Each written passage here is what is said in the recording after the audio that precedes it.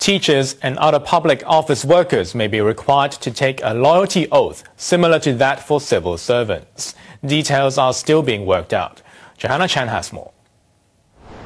Those serving in public office, such as government-funded organizations and schools, may have to swear allegiance to Hong Kong.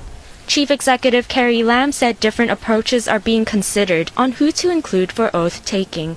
Because Hong Kong's legislation, as far as public office, is pretty, I would say, pretty loose and wide. One is, of course, that position has to be a statutory position. Okay. The other is that position may have some relationship with the government in terms of funding. It's a government-funded institution, or maybe that is a public office that discharges public powers. But we have not decided.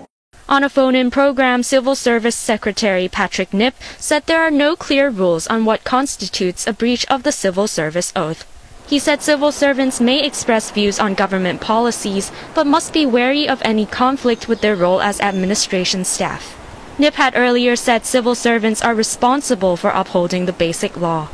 Following the policy address, he said civil servants will sign their oaths all together, rather than in batches, but details and exact dates have yet to be announced. Johanna Chan, HKIBC.